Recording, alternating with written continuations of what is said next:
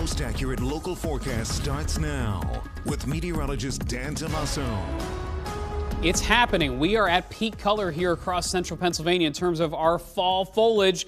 Keep in mind, though, that leaf drop is happening quickly. So if you haven't gotten a chance to enjoy any of these fall colors, the next 2 days, so Tuesday, Wednesday, will offer more sunshine. Now tonight, a little bit more wind in the mix, and that could help knock down some of those leaves. But so far today, it's mostly about the scattered showers. They're rolling on through. Plus, this cool down heading into Halloween. So looking chillier for Halloween itself and the day after. But here's the good news. We get the rain today, but for most areas that have trick or treat moving into Tuesday, that is a better outlook. Visibility, we've actually gone down at a couple of our local sites. So again, this is visibility recorded in miles from our reporting site. So anything below about 4 miles, that's pretty low and likely seeing a lot of fog in those areas. In terms of rain totals, how about Marysville? I mentioned last night, I thought a half inch was kind of pushing the potential of this rain. We did get there, at least that site, Camp Hill, Elliotsburg, at about a quarter of an inch of rain.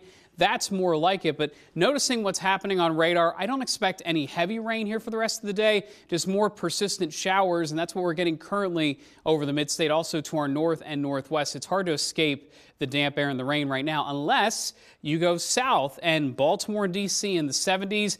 Meanwhile, north of the state line, all of us locked in the 50s. So through this evening, I think these clouds, the showers, they're going to be stubborn. The winds do pick up, and that'll help clear things out later tonight through tomorrow morning. So I don't expect a repeat of the fog heading into tomorrow. So hopefully tomorrow morning fog free, and it's really just today that we're dealing with it. We see our area of low pressure, that's passing by, but a cool air mass, dry air mass on the western side of this, that marks our weather pattern for the next couple of days. Let's show you Precision Cast.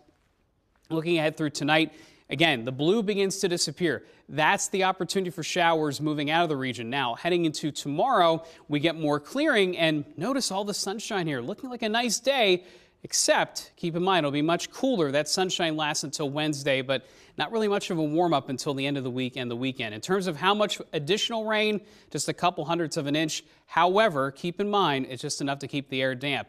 Tomorrow, looks good for trick-or-treat. Temperatures about 44, maybe on the chillier side, but it's going to be dry for our local municipalities and great night to enjoy for a whole family. Looking at the 7-day forecast, temperatures, James, we drop down to the 40s for highs on Wednesday. We do rebound into the 60s for Friday and next weekend. Yeah, look, the weekend still looks nice. Weekend still looks nice, still tracking the potential showers by Sunday into the following Monday, but that's down the road. As I always say, we'll worry about that as we get closer. I agree. All right, Dan, thank you very much. We'll be right back.